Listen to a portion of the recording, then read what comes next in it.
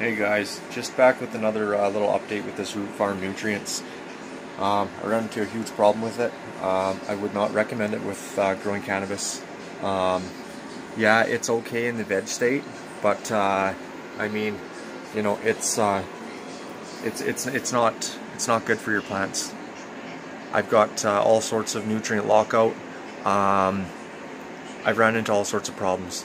I'm starting to have to add all sorts of additives like blood meal. I've been adding magnesium sulfate. I've been using Epsom salts for that, if anybody knows about that. Another thing too for pH in your water, is another thing too, I use the Rootfarm pH down because it is a good product that I will stand behind 100%. I would advise you guys to invest in a little bit of that.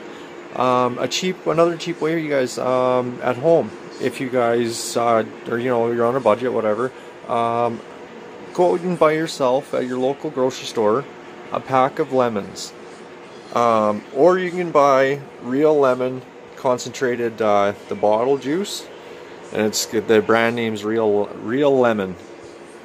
You can go out and buy real lemons. You just cut them in half, and you cut it into 4 pieces per half, okay? You take 2 slices and you add it to 4 liters of water. So 2 normal like wedges of lemon to every 4 liters of water. And it usually your tap water is anywhere from like 7 to 8.5 pH.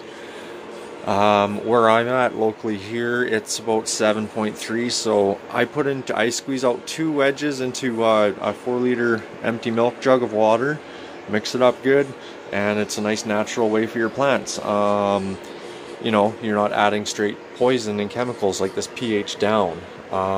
You know, when it comes to that kind of stuff, when you want to come think about chemicals that you're putting in your plants, you're ingesting this in the end. So that's why I try to go with as natural as possible with blood meals and bone meals, and I'm using Epsom salts for my magnesium additive.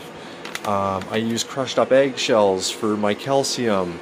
You know, it just goes on. It's amazing, you guys. But anyway, stay tuned, and I'm going to get really into this video stuff here. I'm buying some new equipment, and you guys will be able to see my face a little bit more. Alright guys, but for now, we'll talk to you soon. Alright guys, cheers, peace.